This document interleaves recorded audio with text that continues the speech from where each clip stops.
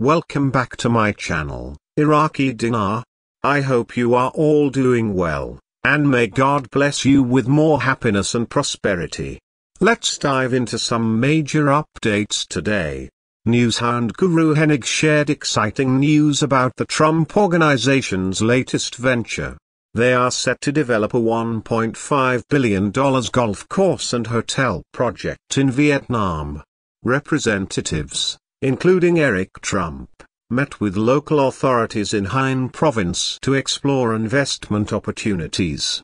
Eric expressed excitement about Vietnam's potential in the luxury hotel and entertainment sector, signaling the Trump Organization's enthusiasm to tap into this dynamic market. Intel guru Mark shared an official statement confirming that Iraq has completed all necessary steps to join the World Trade Organization, WTO. This milestone validates earlier reports from Iraqi finance ministry officials and other experts, suggesting that this could lead to an increase in the value of the Iraqi dinar's exchange rate. Based on calculations related to the real effective exchange rate, REA, the lowest possible value for the IQD could be around 76 cents, but experts are leaning towards a value in the high $3 to low $4 range, aligning with Iraq's economic potential.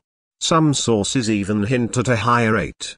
Guru Wolverine shared that large investors, known as whales, have received notifications and are traveling to their designated locations to finalize financial arrangements.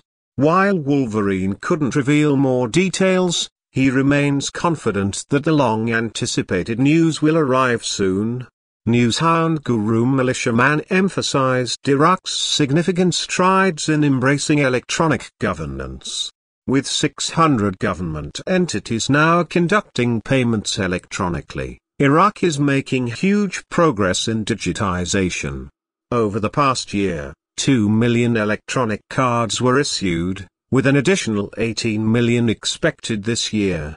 This move is expected to accelerate Iraq's digital revolution, and implementing a new exchange rate will further solidify Iraq's leadership in modernization.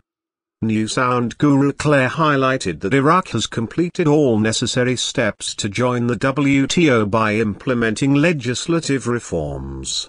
These reforms ensure that Iraq's legal system aligns with WTO standards, adjusting tariff rates and customs procedures to comply with international regulations.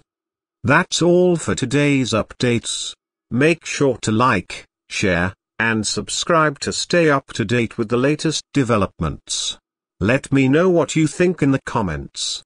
What are your thoughts on the Trump Organization's new project in Vietnam?